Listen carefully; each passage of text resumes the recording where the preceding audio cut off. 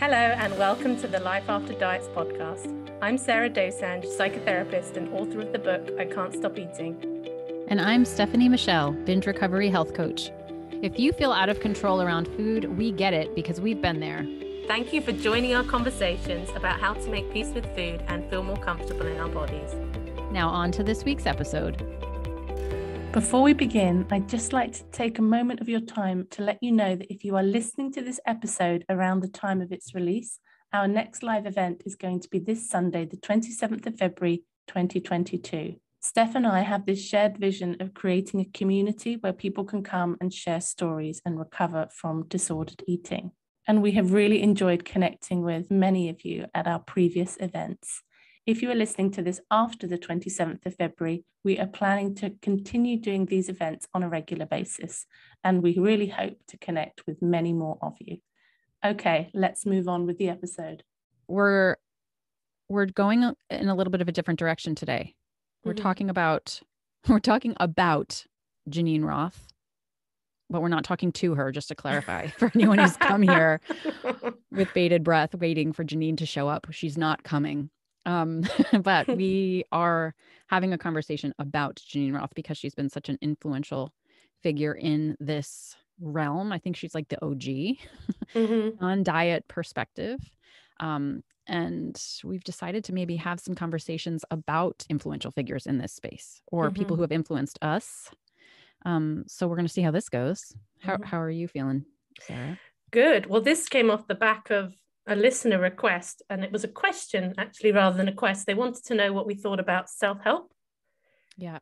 And that got us thinking. And self-help, I don't like the phrase because it has all kinds of connotations, but there have been so many, exactly like you say, influential figures, concepts, ideas that I have heard from other people that I've had to apply myself. I've shared before, I didn't really recover from my binge eating until I stopped going to therapy. Same, actually. Because the therapy I was going to was nothing to do, I say nothing to do with binge eating. I talked about it a lot, but my therapist didn't know anything about binge eating. So I felt like I was going round and round in circles. So it was helpful in many ways in increasing my self-awareness and working on the black and white thinking. But ultimately, when it came to healing my relationship with food, it's people like Geneen Roth and a few other people that we might talk about over the next year that had the biggest impact on that specific part of my life. Interesting because, well, why don't we, I want to first, for someone who's not familiar with Geneen Roth, like she's been around for, I don't know quite how long, but decades at least, because I actually found her when I was 19.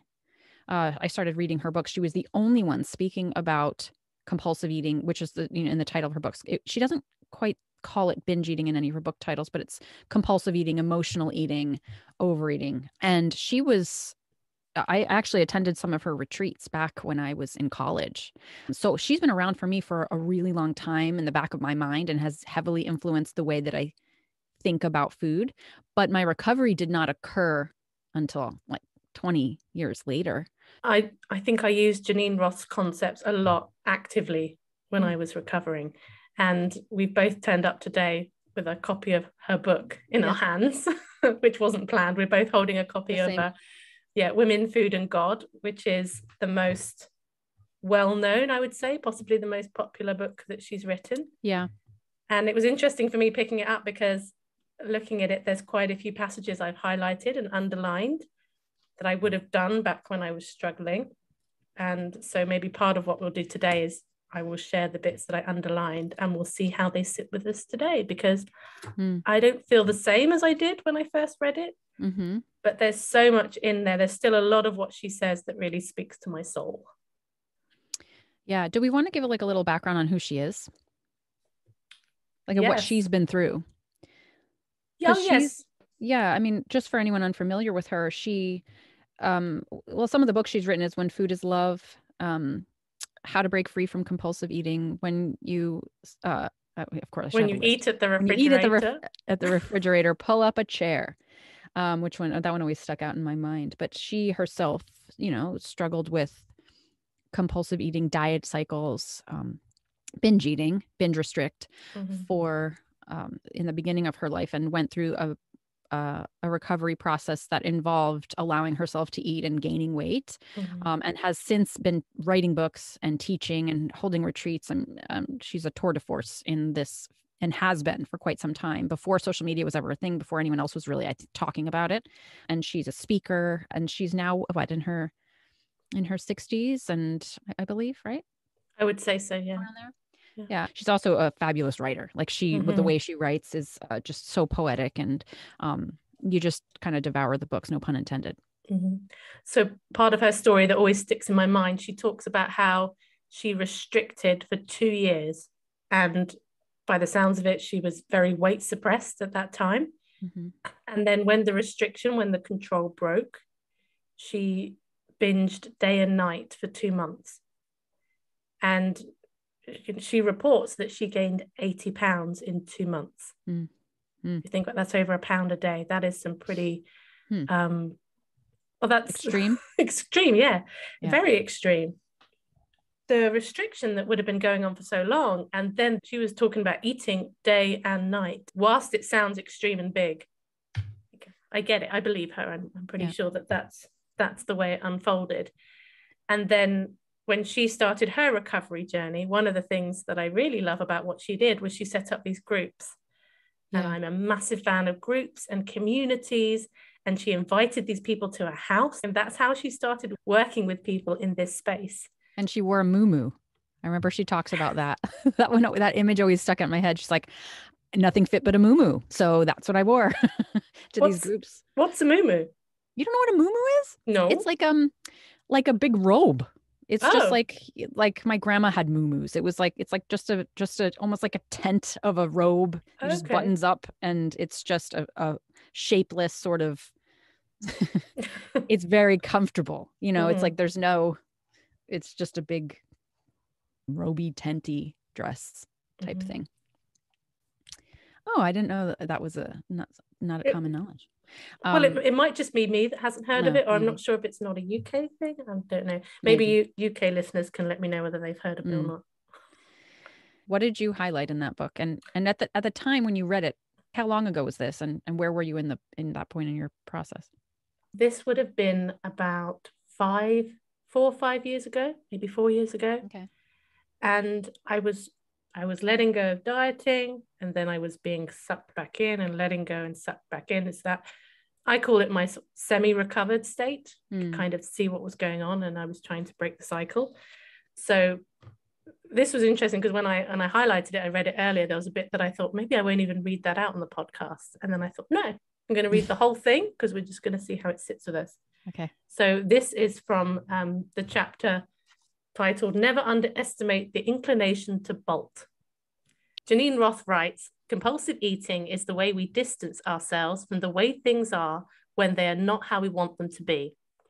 I tell them that ending the obsession with food is all about having the capacity to stay in the present moment, to not leave themselves. I tell them that they don't have to make a choice between losing weight and doing this. Weight loss is the easy part. Anytime you truly listen to your hunger and fullness, you lose weight. But I also tell them that compulsive eating is basically a refusal to be fully alive. No matter what we weigh, those of us who are compulsive eaters have anorexia of the soul. We refuse to take in what sustains us. We live lives of deprivation. And when we can't stand it any longer, we binge. The way we are able to accomplish all of this is by the simple act of bolting, of leaving ourselves hundreds of times a day. I've got the same quote really right here. You just started it earlier. I was going to start talking alongside of you, which is so interesting that we both got this one. There was so much. I think the biggest message, the biggest takeaway for me with Geneen is about this staying with ourselves, the present moment, accepting the present moment. That's a huge part of my own journey and the way I think about this problem. Can you guess the part that I wasn't sure whether I wanted to read on the podcast or not? Well, I think it's a great thing to read because it's the weight loss. I mean, that anytime you honor your hunger and fullness, that you're going to lose weight, and that's the easy part. I know, right? I think it speaks to, this is a perfect thing to begin with because this is at the heart of my love, and it's not love hate. I love Geneen Roth, but my agreement and my divergence from her theories. I think that what she says about staying with oneself, and that all the soul grabbing pieces of what she says are so true. And the staying with oneself and not, so I refer to that like the self-abandonment, and that piece is huge for recovery and has been influential to me. But this other side, which I think she carries and weaves through so much of her writing, whether this is because she was sort of an original voice here and there wasn't so much conversation about weight stigma and body diversity. And I mean, she was such a product of diet culture of the time that there weren't these conversations. So that could be why.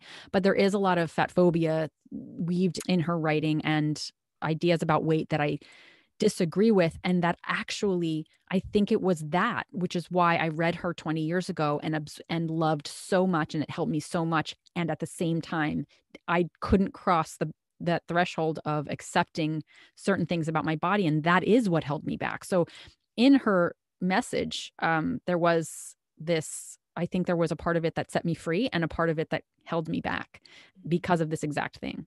Mm-hmm. Yeah. I wanted to read, I actually found a couple of journal entries that I'd written.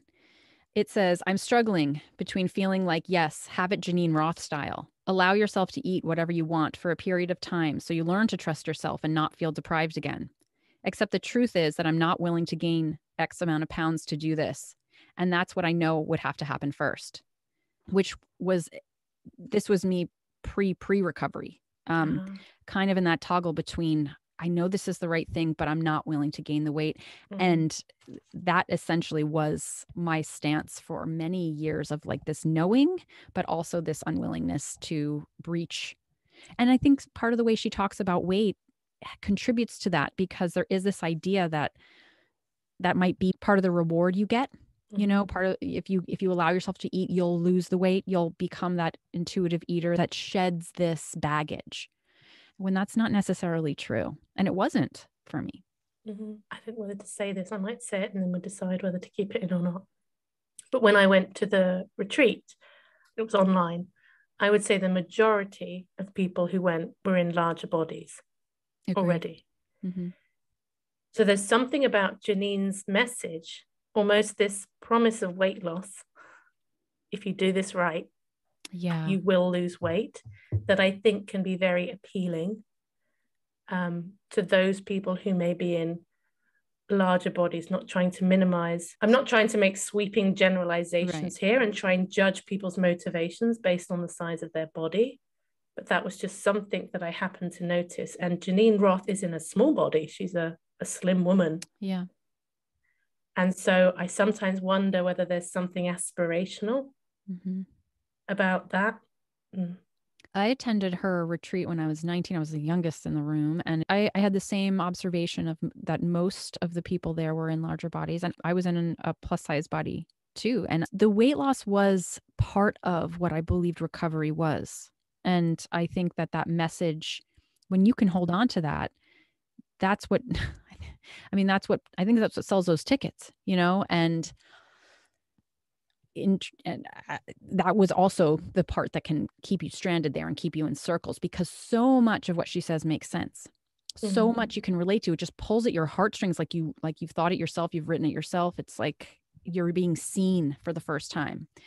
And yet there's this undercurrent of that promise that I think that for me, that's what perpetuated that cycle, as you know. And when I found this journal entry, it was like, yeah, that kind of makes sense as to why I was still stuck there. And the difference between reading her and absorbing her material and then finally recovering, where was the departure? And it was in the release of that promise.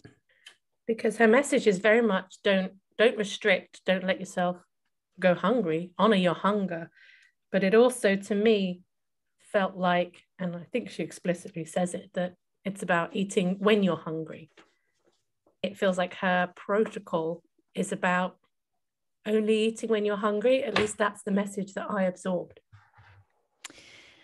Yes. And it's interesting because I've been thinking about how she writes and how she explains. And there's a part of me that relates to like when she wrote about her restriction, and she does explicitly say restriction will cause binging. And in fact, the quote that of hers that stuck with me the longest since day one was, for every diet, there is an equal and opposite binge. And when I read that, however many decades ago, I read it and I was like, cover my eyes. I wish I didn't see that. Because in reading it, I knew it was true. Mm-hmm. And I didn't want to believe it was true because it took away, it was like a sentence. It was like, oh, and maybe, I don't know, it was true for me. It was like one of those things I read and I knew, and I carried it with me. And through every diet I ever went on in those subsequent years, that sentence stayed with me like a threat. As good as I felt, when I went on keto and when I lost weight through fasting and the paleo, and all these things and in somewhere was like, this isn't the end of the story. There's an equal and opposite binge, and there always was. And I think that that message is a good one. But I think that after she recovered and went on and kind of landed in her what is now a very petite body, the message became more about that baggage we carry and all of the emotional components of eating that she starts to speak of. And I think she lost some of that, or at least the messaging stopped focusing so much on that reality as an equal factor here. And I think it's easy to cling to all that, oh, like my weight is my emotional baggage and all of that. It's easy to cling to that side of the message and kind of forget about the other side. I just feel like when she talks about hunger and fullness, it's from the vantage point of being able to respect your fullness and honor your hunger more consistently and easily.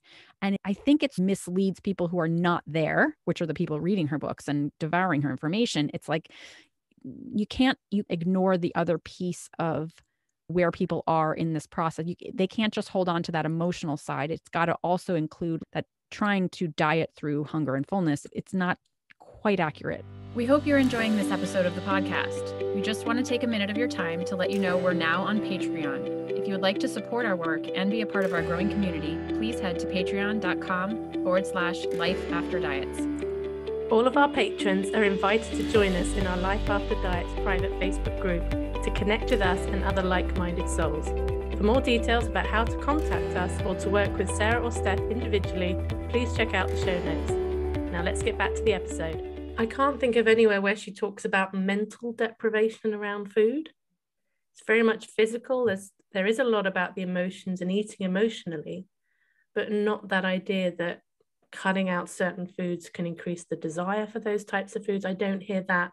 I can't remember hearing that anywhere in her messaging. But this idea of being present with yourself, not abandoning yourself, because for me, binging was such an escape. It was such a opportunity to numb and soothe and forget about everything for a while. That message was what I needed to hear. So I'll always be grateful for her for providing that message in such a poetic, well-communicated way. But when we look at the actual challenges of staying with ourselves, I've got another quote that I want to share with you. Yeah. It's about how to stay with your feelings and what happens if you do. And I just want to get your response. Agree, disagree, what does it provoke in you? All any feeling wants is to be welcomed with tenderness. It wants room to unfold. It wants to relax and tell its story. It wants to dissolve like 1,000 writhing snakes that with a flick of kindness becomes harmless strands of rope. That is very poetic. She just lures you right in, right? Doesn't she? I hear that and I think I could feel any feeling now. Shame, what's shame? The beginning of that quote sounds, I was in agreement with. The end sounds like it wraps it up in a bow a little too much for me. It feels like the goal of it is to resolve it or to feel it, and then it goes. Like it just walks away happy that you just saw it and had a date with it. Like but that actually for me, unfortunately, it's not as, it's a bit more anticlimactic. What's your take? I've had those moments, so I think I can relate to it to some degree. But I would probably say I've had more times when I've tried to feel something that have not been that. I've often heard it described as feelings can't hurt you. Feelings are just feelings. And if you just allow them, they're just uncomfortable sensations in your body. And all this minimization of what an emotion is. But in order to surrender into an emotion like this, we have to let go of the story about the feeling. But how do we let go of the story about the feeling when we believe the story? We think it's true. So what our feelings tell us feel like the truth. So that remembering that it may not be true, the way I see it, that's the task for me anyway. And I still, even now, keep forgetting. Can you give me an example of that? Like, how does that actually look? Okay, so a couple of weeks ago, I had a few days off and I had a really busy few days. I had 3 nights where I stayed at a different friend's house each night, and it was full. Socially, it was absolutely full. And on the Sunday lunchtime, I got back into my own home. And I have this thing, because I am more extrovert by nature, I often have this experience that when I've been spending time with people and I'm suddenly on my own, I get this feeling that it's a type of sadness. And it will happen if I have a lot of people around and there's noise and gathering. And then when everyone goes out of the place and shut the door and there's that silence, that's when this sadness arises. I cannot find a word for it that makes sense, because to me, it feels like abandonment. It feels like a loss. It feels like a withdrawal. And it's this really complicated existential feeling that isn't really about that moment, because that moment is okay. So only a few weeks ago, I had this, and I got home and I sat on the sofa, and I felt it so strongly, probably because I'd been so filled up by all this social interaction, that I sat on the sofa and I wanted to cry. Like, I didn't know what to do with myself. And I had the thought of like, oh, I should just go and get myself something really nice to eat for lunch, which I can absolutely do. But it's interesting, again, having that thought when I'm feeling this way. And so I probably sat on the sofa for about half an hour, like wrestling with myself, wrestling with this feeling, not knowing what to do with myself, getting myself more agitated. And then I noticed what I was doing. If I can wake the observing part of me that can see what's happening, it's like the observing part of me can accept that. So I thought, oh, this feels big and this is hurting, whatever this feeling is. I can't get rid of it. So can I accept it? Because it's almost in the getting rid of it, trying to get rid of it, that I keep fighting with myself. When I accept, then I just sat there and had a really good cry for about 15, 20 minutes. I didn't really know what I was crying about. I just know that I felt incredibly sad. But because I allowed it and I stopped having a story and I stopped fighting with this feeling and I let it come through, after I'd had that 15-minute cry, there was just a sense of calmness and everything's okay. That for me is what she talks about, with everything kind of dissolving, but it needs the higher part of me to wake up. And I have moments where I do that. I don't always do that when I'm feeling something. I'm feeling some uncomfortable feelings. But when I can, then I accept it. And then it almost dissolves into an illusion. It's just a sensation, because it was the story, the sudden story that is getting ignited by, how do I feel this bad? What does it mean that I feel this bad? It doesn't have to mean anything. And when we let go of the meaning, then it's not as painful when it doesn't mean as much. And I think for me, I can only really experience the emotion, just the emotion, until I recognize that I'm telling myself a story. Once I recognize that there's a story playing out, and the minute I recognize there's a story playing out, now I don't know if that's true or not.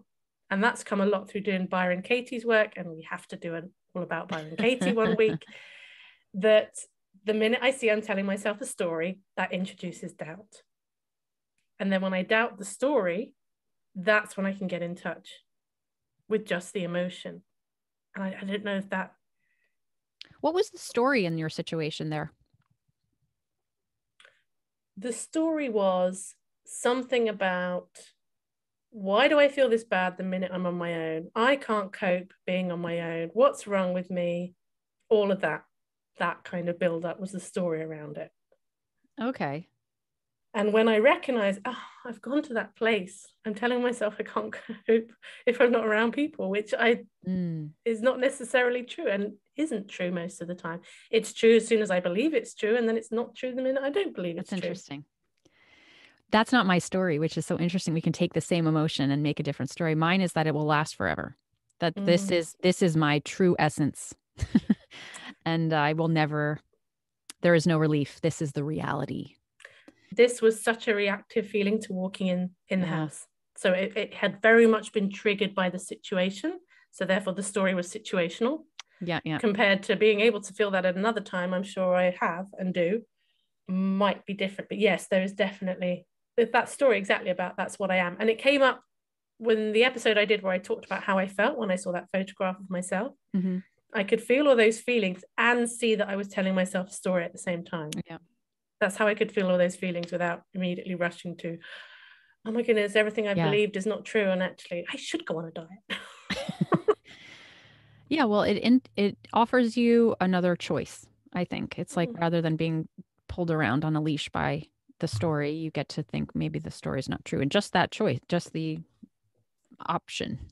All right, I need to bring up another point that I didn't realize I had about Geneen Roth until I started preparing for this episode, which is that, it is actually, that's why I wrote the quote down that you mentioned before. And then she goes on to say, eating is about flattening your life. And in that respect, I remember reading it and being like, yes, it is. I am just, it takes the position that food and eating is the enemy and that we're using it in this way that is negative. And I agree with that to an extent in certain situations, but I also fundamentally have come to believe that binge eating is also an ally voice that we have. And I don't think that gets enough. I think that Geneen pathologizes food so much and the compulsive eating so much. I have come to think differently. I think that binge eating can be our voice. I think that binge eating can sometimes be a way that we stand up for ourselves and that we speak. And when I think about this, it's like the desire to eat is a sign that we're alive. When we don't want to eat anymore, this is actually a sign of, that we're not thriving. And so when I think about binge eating specifically, there's something about that makes me feel like that there's someone there with a fire, that there's a fire burning somewhere, and perhaps it's being misguided. It's not being expressed in its most productive form, but that there's something about it that means that we have something to say and we're maybe not saying it, or we have a boundary and we're maybe not advocating for it. And that there's a voice inside that is begging to be expressed. And to me, there's something hopeful about that. And there's something invigorating about that. And while it's like, okay, can we reroute the actual voice and the actual allyship into a different direction? Yes. But there's something more positive about binge eating that I fundamentally believe. When I have clients who come to me and how you just like, they'll describe the way they are and you see their essence or their character and their strength that in a way that they do not. And it's like, we just need to channel this. Like there's something in here that's alive in you. And that's a piece of binge eating that I don't think gets talked about. I love that. It reminded me of when I first started working with eating disorders as a therapist, making that decision to just work with binge eating. The thought process, it was something like, there is such a life force, I think was the words I used, behind binge eating. Whereas the restriction, anorexia, the real restriction and deprivation is that more of shutting off and flattening the life force than binge eating. It's like there is a part of you that wants to live, that it is not going to allow itself to be controlled. And absolutely, and I experienced that just in how a client would present in the room when they are restricting and depriving. And when they've got this binge eating, that boy, they hate the binge eating, but this force in them is so much stronger than even their conscious control. Yes. Yeah. Absolutely. When we're talking about permission to eat, I think here's another quote from Geneen. She says, if you actually listen to what your body, not your mind, wants, you'll discover it doesn't want 3 weeks of hot fudge sundaes, despite the panting and salivating that is evoked at their very mention. In addition to your body's need for foods other than ice cream and fudge, there is also the fact that the moment you tell yourself you can have it, the moment the taboo is removed, hot fudge sundaes become as ordinary as sardines. I just think I would still choose a sundae over sardines myself. Definitely. And there's never been indifference to a sundae as far as I'm concerned. But I get it. The permission, there is something about removing the taboo that I absolutely agree with. And she has this lovely idea that let's eat what the body, not the mind wants, but the mind has to interpret what the body wants. And it is this sense that we can get back to food just being food. Well, yeah, I think that sometimes the mind does want food, and that's okay too. Like there is a mental hunger, and okay, like that's all right. It doesn't, to me, there's a bit too much magical, like that once you give yourself permission that you magically become it's more of that, the way the French eat, like that this is, you don't want it anymore. And like, you like my accent? It wasn't French. I think it takes away some of the complexity of food and its purpose and its joy. Mm-hmm. But you said, so if the mind wants food, but the mind's hungry, that's absolutely okay. Yes, agreed. What if the mind is always hungry? Yeah. Doesn't seem to ever be able to be satisfied. Yeah. Go. Oh.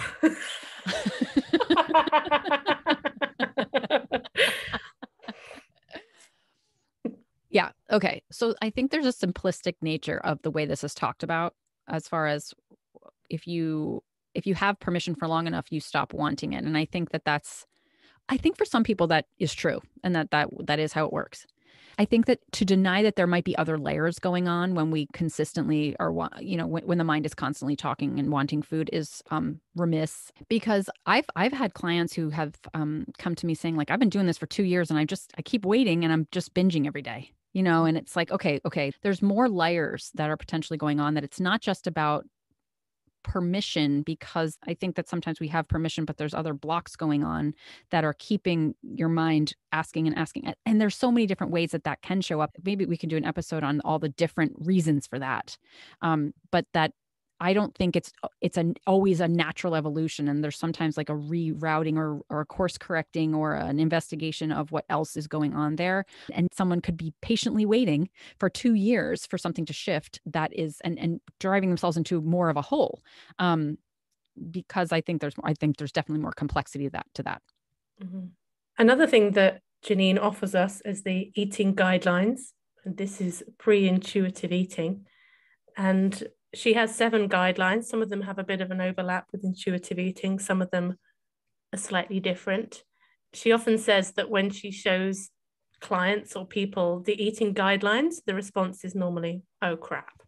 It's like, these are things that a lot of us would struggle to do around food, even people who are not struggling with disordered eating. So shall I read them out and let people see what they think? Number 1, eat when you're hungry. Number 2, eat sitting down in a calm environment. This does not include the car. Whenever I read that second one, there's always a mum or somebody around that's got kids and noise and people around, and they'll say, I'd love to be able to sit down and eat in a calm environment, right? Yeah.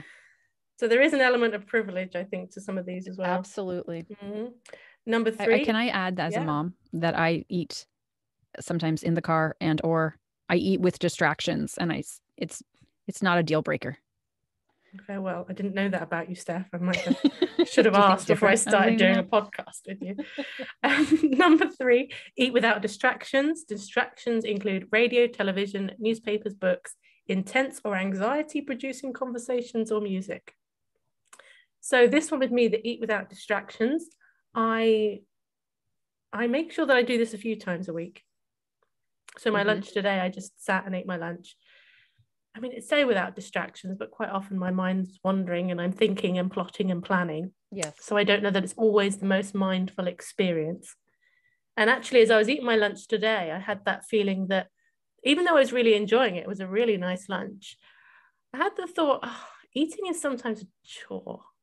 I used to feel that eating after recovery was supposed to always be this satisfying, enjoyable experience. And sometimes it's just not. Sometimes you just gotta eat because you gotta eat. It's time to eat. And I knew I was going to be recording all afternoon. Number 4 is to eat what your body wants, not your mind. It doesn't say that. It does on one of the updated versions. On the says worksheets. Not your mind? Eat what your body, not in brackets, not your mind wants, which is why I added it in when I read it here. No, I disagree. That can't be as a rule. Like, that's an absolute. And I don't agree with that. Number 5, eat until you are satisfied. I think satisfaction was always a big one for me. It's something I hold in mind when I'm making my food decisions. If I focus on satisfaction, I don't have to worry about the details so much. I tend to just move towards decisions that feel good to me. Number 6, eat with the intention of being in full view of others. Oh, do we have different opinions? Because I think this is powerful. I think it is powerful. I think but I also think it's really difficult, because if you're going to, let's say you're in the throes of the binge, and we've talked sometimes like the binge has got you and it's not letting you go until you've binged. You would never do that in front of other people. So you're kind of in this conflict now, but the guideline says, eat as if I'm in front of other people, but this overwhelming urge to binge, I'm fighting with. Okay.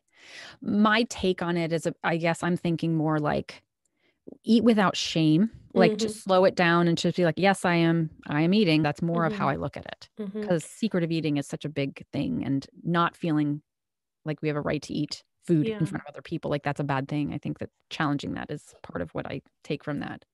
That's interesting, because I take from it, if you wouldn't eat this way in front of other people, then you shouldn't eat that way. So I think that's how when I first read Geneen, that's what I took from it, but it's not how I see it now. I don't know how she means it. Probably the first way.